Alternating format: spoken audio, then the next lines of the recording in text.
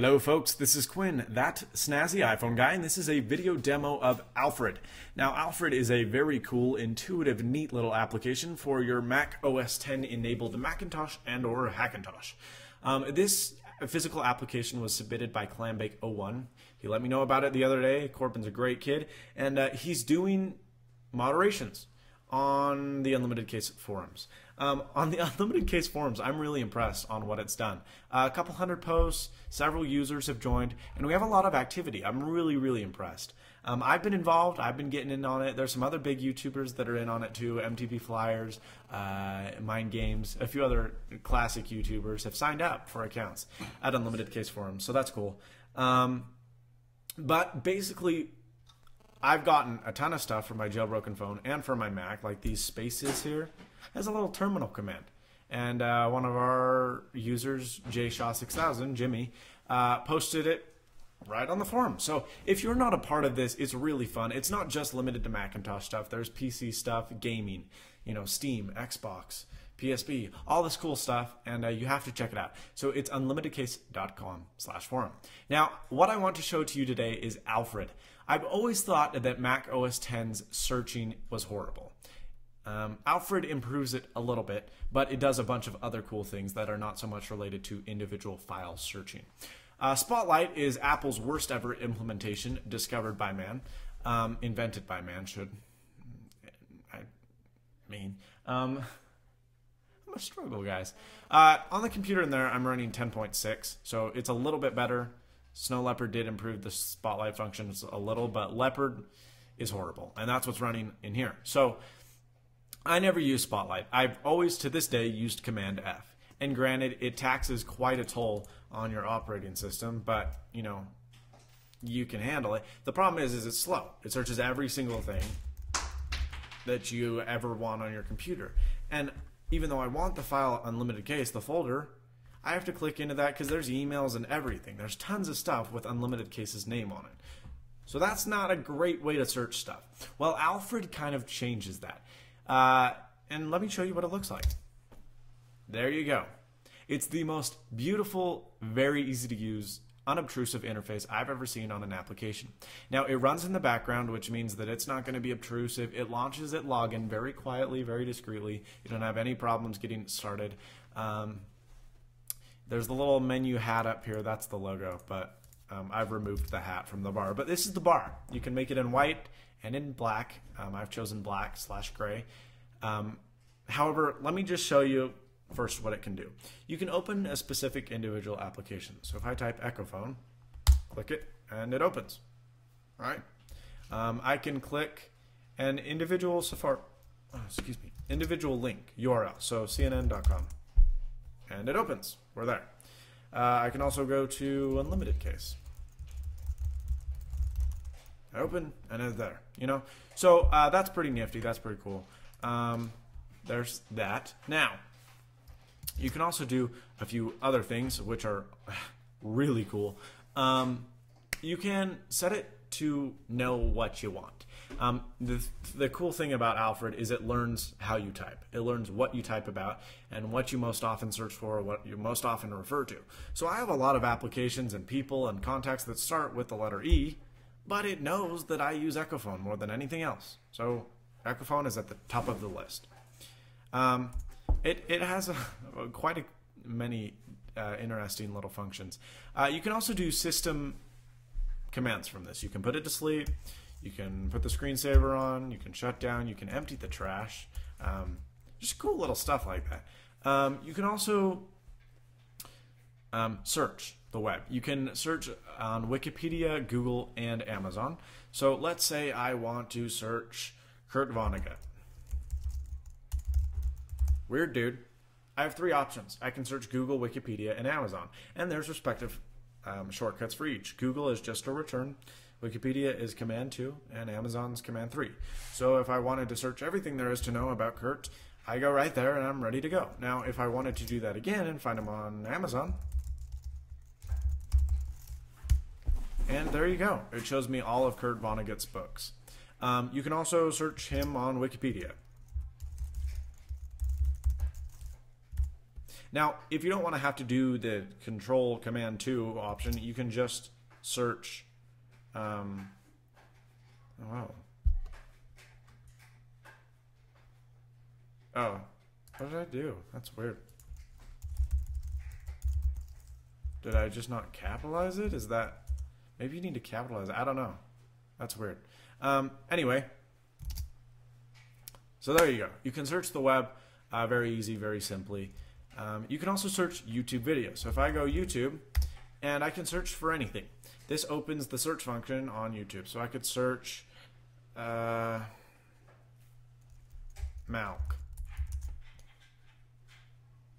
And there you go.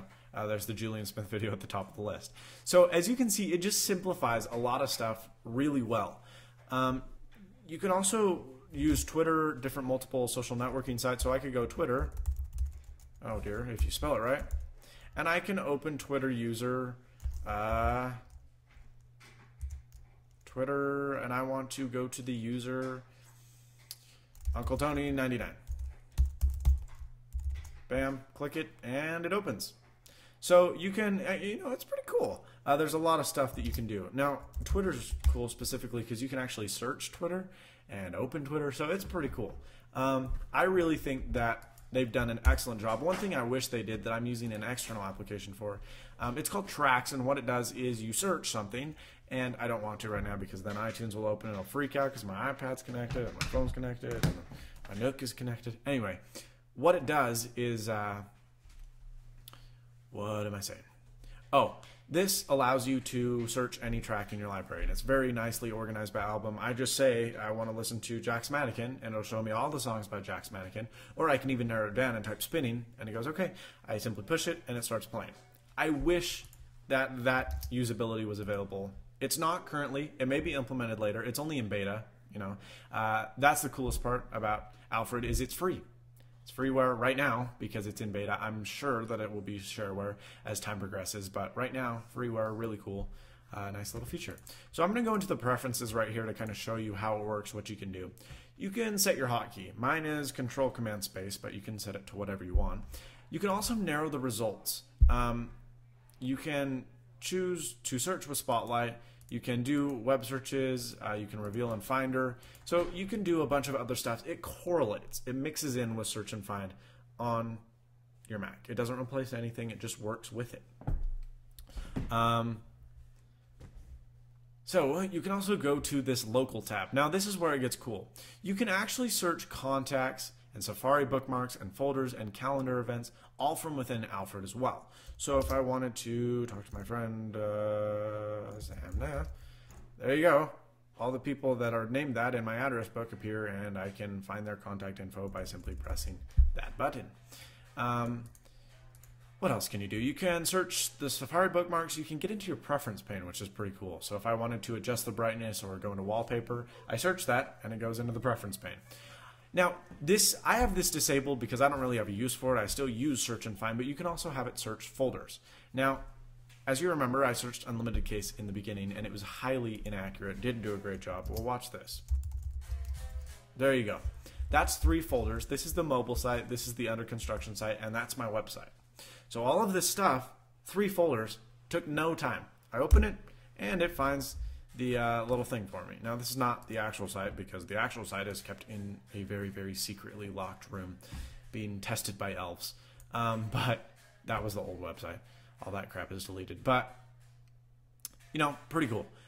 So you can do file searches as well. You can actually find an individual file if you so choose. And you can open it also. So if I wanted to find logo.png, I have tons of these, but there you go. And you go, bam. And there's that logo. You can also find it directly. Open logo.png. And you don't even have to type the whole thing. It starts to see, but if you want to get it exactly to the T, then you have to do that. But there you go. You can see that. And let's see. What else do we have to say about Mr. Alfred? Oh, hello. How could I not think of this? You can use Wolfram freaking Alpha from within Alfred. This is sweet. So you go Wolfram.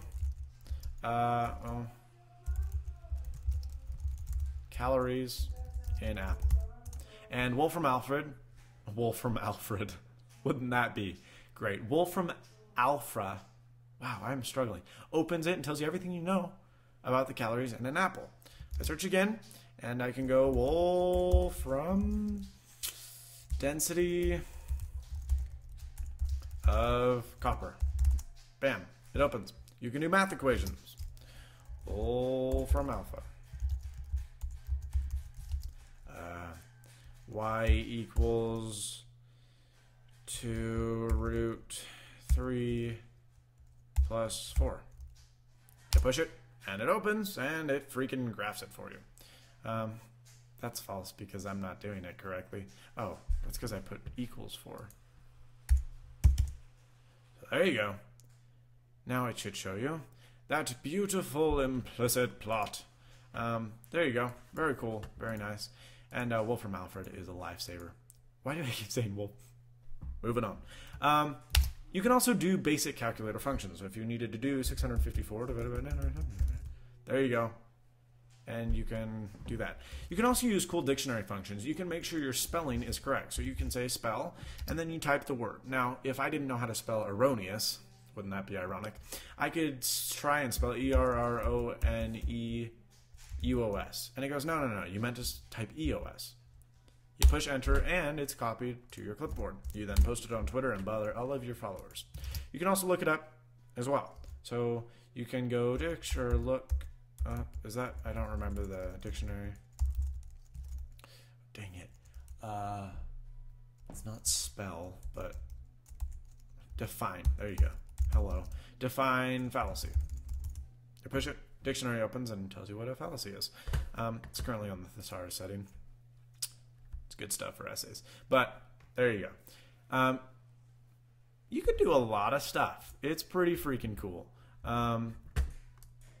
We can do a few more things. I'll just run through these. I won't show you exactly how it works. But you can do Google Translate, Google Maps, Google Images, Google Mail. You can open Gmail right for that. You can actually search Gmail for an email from within the web browser, so that's cool. You can do your Twitter stuff, open Google Docs, Google Reader, Wikipedia, Amazon. You can search the iMovie database, or movie, whatever that is, the movie thing. You can search eBay, search Bing, search Yahoo, search LinkedIn. That's cool. Search YouTube, search Facebook, search Ask, search Flickr, search, or Ask Wolfram, Shorten URL. So that's cool as well. Yubnub and Weather. So let's shorten URL just because I actually haven't even tried that one, but shorten. That didn't work. Oh, that's why. Bitly. I go to that, push enter, and it goes, well, what do you want to Bitly? And I say, oh, I want to Bitly unlimitedcase.com/forum. Click it, and there you go. There's my link. I'm then able to, if I want to paste it on Twitter, I can also just go bam and push it, and it opens because Alfred is a boss. And there you go. We get to the unlimited case forums. So very cool, very neat. It is Alfred. It is free. It is available to your disposal. The link is in the bottom bar. I believe it's alfredapp.com, but to be perfectly honest, I don't remember. Yep, it is. alfredapp.com. It's free. It's in beta. Get it right now. It's excellent. You will die without it. So thank you so much. And as always, stay snazzy. See you later, guys.